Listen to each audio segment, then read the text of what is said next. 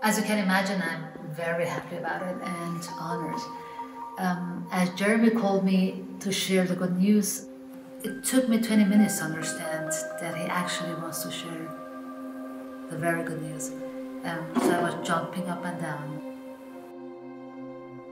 Nairy Baghramian is an Iranian-born German artist living and working in Berlin in Germany. Flew around with my family in the early 80s. I knew exactly what it means to live in a culture or in a society that culture is almost non-existent. My desire was whenever I can be confronted, related to art, I will take that opportunity.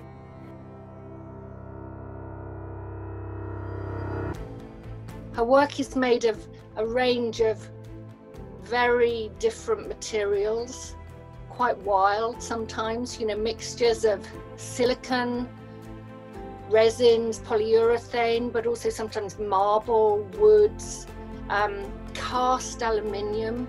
So you get these very organic shapes made out of very inorganic materials. And that sense that a work of art can be a sort of mass of contradictions. And it's kind of hard to figure out what it's of, but it has this powerful effect on you. Sculpture has so many layers and components. It's a very complex medium.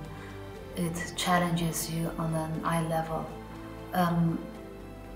It looks static, it seems to be static and quiet, but it's always moving. It needs to be seen from different perspectives, and it even looks back at you from different corners. I chose that language because I could transform my ideas, my desires, my questions. I could formulate them the best with sculpture. And I think I'm still, that is the language that I speak the best if I compare to all of them.